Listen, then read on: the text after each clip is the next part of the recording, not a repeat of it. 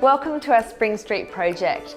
This home was built by a developer. Once our owners purchased the block, they really wanted to make this home their own. So it meant getting rid of the glossy white kitchen and warming this space up, which is exactly what we've done. The entire open plan living was quite long and narrow, so we really wanted to accentuate the length of the home. How we did that is, we've zoned this open plan space so that every area has a key role to play. On the left-hand side is our formal sitting area. As you can see, we've installed a new gas fireplace which heats up the whole area. In the formal sitting area, we have this box in the corner. This hides our NBN, our telephone, everything else, all the ugly things that you want hidden away. What we've done is created a perforated screen so that it still ventilates, which makes all the appliances work without a hitch. We wanted to create a feature out of the gas fireplace, so what we've done is we've clad it on all sides with a product called Neolith. This is a porcelain slab, so it's really great for heat retention, really durable, doesn't scratch, the perfect material for this application. Underneath the fireplace, we've installed a kicker in a jellyfish brass. It's a really mottled, really antique kind of looking brass, just to add a bit of warmth to this area.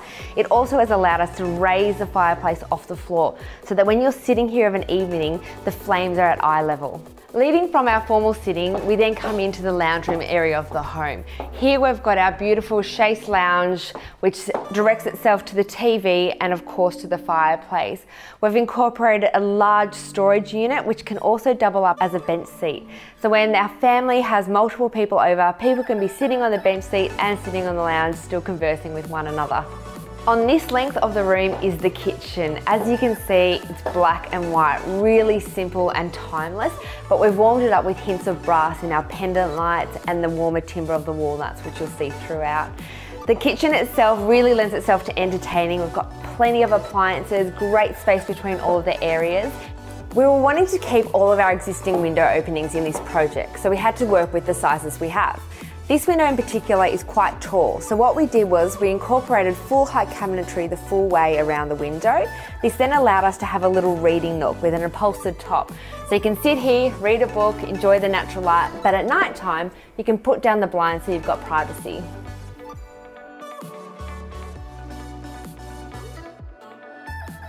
In the kitchen, we were working with this beautiful long splashback window. This floods so much natural light during the daytime, but at nighttime when you want the privacy, an electric blind takes care of that. To separate the kitchen and dining, we didn't want to create a full height wall, so what we did was create cabinetry around the fridge, but we dropped it from the ceiling height. Above the fridge, we've integrated some wine storage. So, behind these sliding doors, we've got our beautiful wine bottle storage. We've clad the entire internal of that unit in a bronze metallic finish so that it reflects the bottles and gives you something beautiful to look at.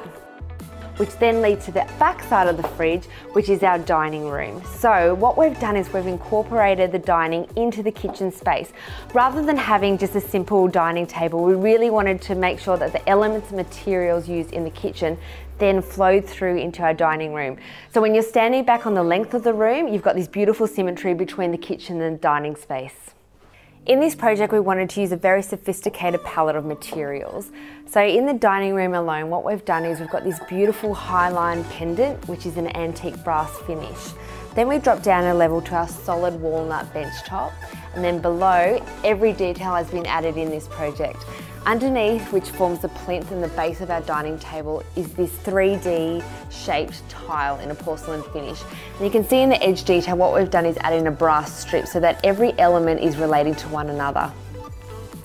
The end of this entertainment space is softened by these wall-to-wall sheer curtains.